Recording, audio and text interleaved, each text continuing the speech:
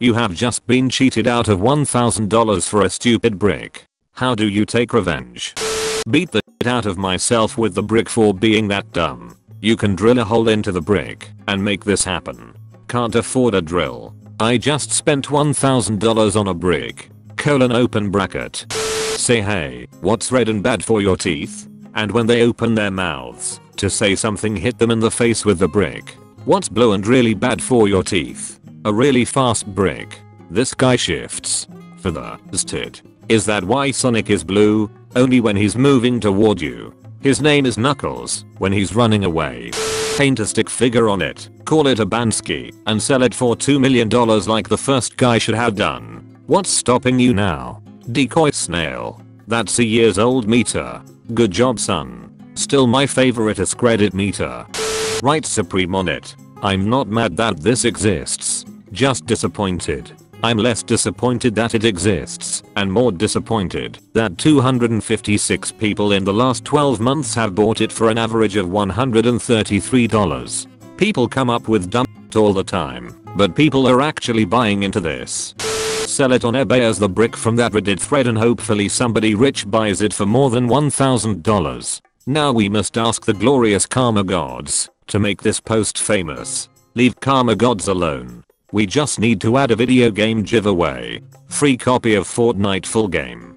Start a GoFundMe about a homeless brick that was caught on camera giving its only slice of pizza to another person. Take the money, destroy brick so it doesn't sue you. This makes me feel sorry for the brick. I returned it for $2,000. No revenge needed. I'm the husband, so I can't take revenge. I get it. I don't PLSS plan. If you can sell the brick for $1,000 you get 1 mil. A husband sells it to the wife for 1k who then sells it back for 2k to make a bit of a profit. It was another AskReddit question Tofe. Hit whoever scammed me with the brick. Hit the brick with whoever scammed me. Isaac Newton would like to know your location. That's funny because I'm right next to his old room at Trinity, Cambridge. Meanwhile my neighbor is probably definitely eating Cheetos and playing WoW. This happened to me. It was €750 at the time, summer 2013, worth about $980. I bought a laptop from Dell, and from day one it was so riddled with problems, it was unusable. The simplest tasks took forever. Wi-Fi, Ethernet and more crashed continuously, requiring a full power cycle to work again. Formatting and reinstalling Windows did nothing. Worst of all, Dell support did nothing but delay and delay. One day I finally managed to have a Dell tech over to check it out. He confirmed the countless issues and called up Dell to say I require a replacement. I wait. He hangs up and looks at me. Sorry, red light equals no go. And he had to leave me with this quite literal brick. Late last year I found out that as consumer in the EU, the Netherlands specifically, I'm well protected against this. I consulted with a bureau, and they believe that, even though so much time has now passed, with such an extreme case, I'm still able to get my $1,000 back if I pursue it. So that's exactly what I'm doing. I'm getting my money back from them, one way or another. Dell can go f themselves.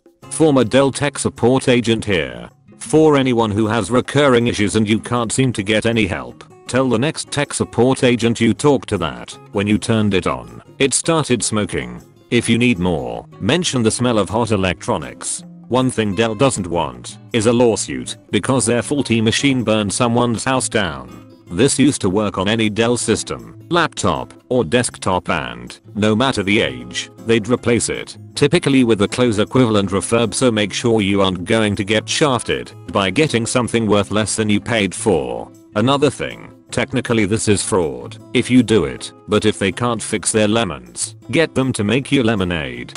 Break it in half, boom, 2 $1,000 bricks. Don't you freaking dare to hurt the brick.